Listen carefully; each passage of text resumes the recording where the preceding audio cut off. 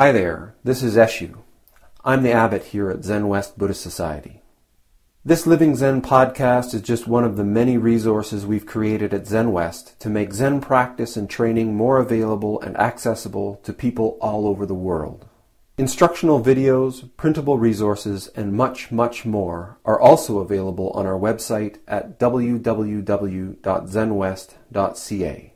If you're a regular listener, I'd love to hear from you. So please drop me an email at office@zenwest.ca and let me know who you are, how you got started, and what brought you to Zen. Everything we make available in person and online at Zenwest is only possible because of the support of our members and associates, people like you. If the efforts of our community are making a difference in your life, I'd like to invite you to show your support and take part in making it happen by becoming an associate or member of the Zenwest Sangha. You can do this by clicking the Join Us tab on our website at www.zenwest.ca. Thank you for your support, and thanks for listening.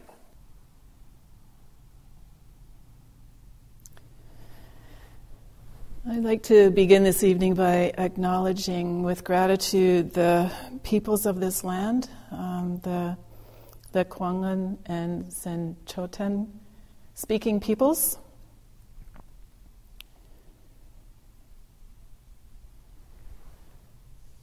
I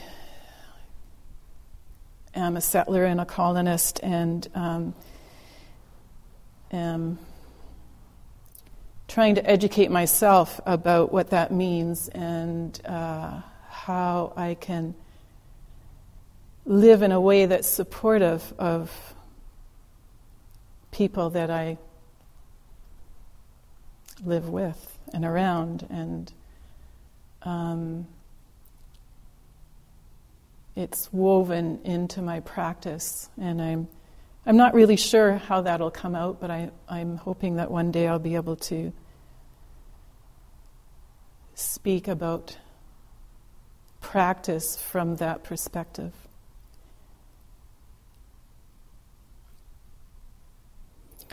For today, I wanted to talk a bit about, well, what does it mean to be a nun or a monk or a priest? I'm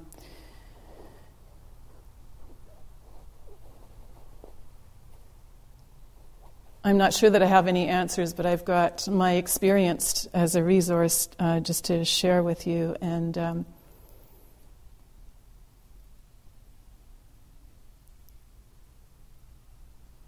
I guess just sharing a little bit about the day-to-day of how practice plays out in my life, which I've probably done before, but here we are. So the instruction for this talk is to open your heart and then open your mouth and try to say something that might be relevant to the people in the room. So that kind of makes me laugh because I'm not really a talker. I don't feel that I have a really good grasp of what practice is about. I do know, though, that it's experiential and that having a conceptual grasp of it is not the point.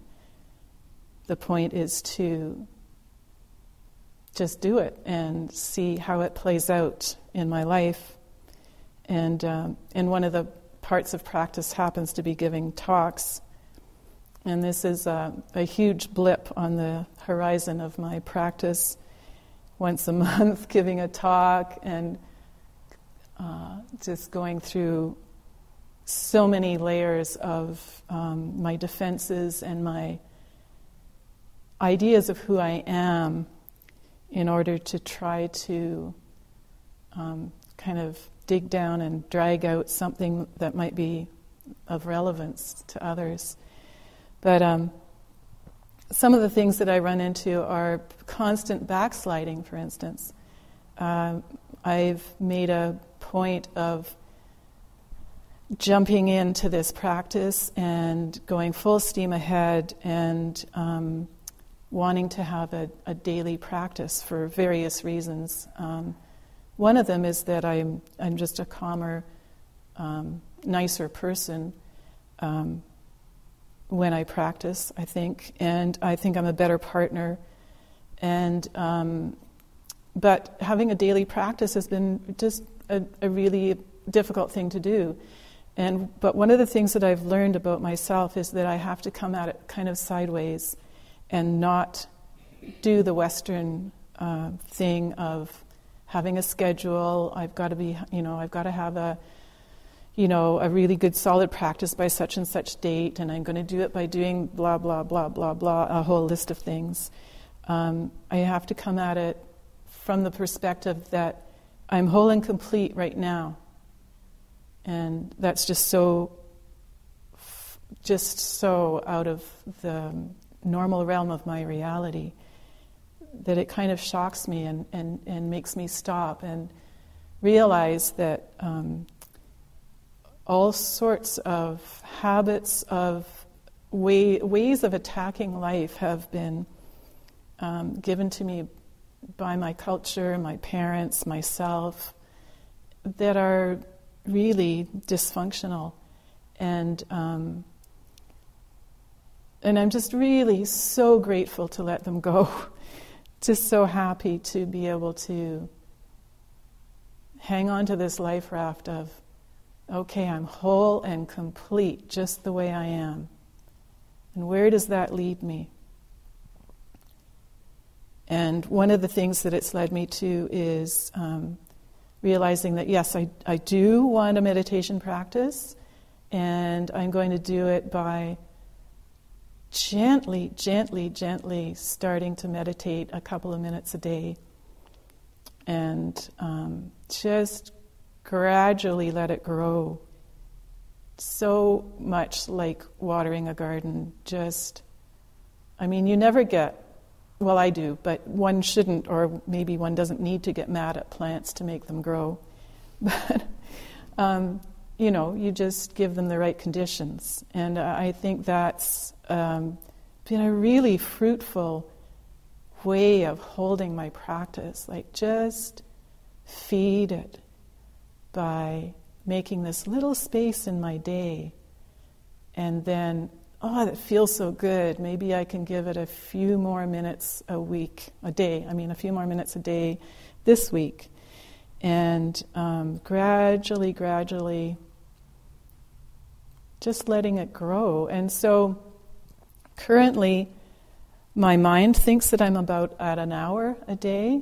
And when I look at the reality, I am sometimes sitting an hour a day, but sometimes I just need to sleep in. And sometimes I have to get up early for whatever meeting or something. And so my practice gets squished into a little corner. But I'm really clear that I want it. It's a part of my life. Whether it's 5 minutes today because I had a meeting, or an hour because for some reason I feel rested, it's great. I find that I get so much more out of it when I'm putting more in. So it's with some regret that I have, half-hour days or 5-minute days, because I know when I come away from, for instance, a 7-day Soshin, that I've just been so enriched by it and so nourished that I always come away thinking, I've got to do more. I've got to do more every day, because it fills me with gratitude. It fills me with just curiosity. What else can possibly be in this being that I call myself? What other really strange habits of thought or ideas about who I am can I dig out? And I just sit daily with that conundrum of realizing how huge practice is, how deep it can go, how grateful I am for it in my life. And yet, what, today was a half-hour morning? Come on. So, but that's my old way of thinking, just sneaking in. And I don't, I can notice that and just let it go. And just wake up tomorrow maybe full of curiosity about what kind of a practice morning it's going to be. And one of the things that just nurtures me so much and keeps me going is, for example, this morning, I was just going through my normal meditation, really focus on posture. There's a new little tweak that I found out from my mom, and I'm practicing that and having, and I've started doing yoga daily and just bringing that sense of total acceptance, because I do yin style yoga or restorative yoga, total sense of acceptance into my posture, and just be there in my body. And so I do that for a while, and then I realize that I'm breathing, and I get into the beauty of breathing in and breathing out. So simple. That's all I need to do. Just breathe in and breathe out. And this is all separate from the part of me who knows I'm a settler and a colonist, the part of me who wants to be an activist and is still figuring out how to weave that into my practice. The part of me who thinks that, well, this is really fine, but I'm a privileged white person living with no problems about money, no big problems in my life. How can I just sit here being so grateful and just breathe? But I have to just know that that's totally okay. There are times in my life when I've been an activist. There are times when I've been arrested. There's a time for everything. And so in the middle of my practice, I'm going, yes, it's okay to do this. I'm allowed to do this. I must do this. It really is for the greater good. And then I had an experience this morning of just one of these flashes of, like everything I've talked about up till now, I think has just been in the basic realm of mindfulness. These are the really yummy things that you can get out of being mindful, of paying attention, of being in the moment. And then every once in a while I get a flash of, wow, there's really something else going on as well. It's like Eshu says that you take mindfulness as your starting point, and then you just take this huge leap into the unknown. And every once in a while I just get just a flash of what that might involve. And so for this morning, this little gift, a gem was and hard to put in words, but it was an experience of, for instance, and all these cliches come up, but it was like, so when I'm attacking my day, I attack my day. Like I get up and I don't want to get up. I'm tired, and I notice that I just take on this weight of my day. Somehow it's onerous and it's difficult, and I've got to go to work, and I've got to, be nice to people there, and I can't be myself, and I live with a wonderful partner, and I have to be in the same house with them, and really I'm a hermit, and I should be off in a cave somewhere, so there's all these things that go on in my mind that are just habitual kind of, this is me taking up the load, which is so just ironic. To be taking up this load of difficulty when my life is really so simple and easy. And anyway, so I take up this load of difficulty. And this morning I just saw it. I saw myself picking it up, putting it on.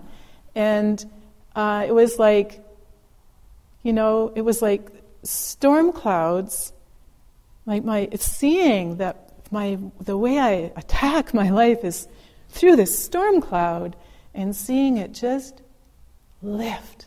It just lifted, and it was gone, and there was all this light and lightness, and I had an experience of I could have my life just the way it is, and I didn't have to pick up that load, that storm cloud, that aggressive and yet mostly invisible to me, attitude towards my life.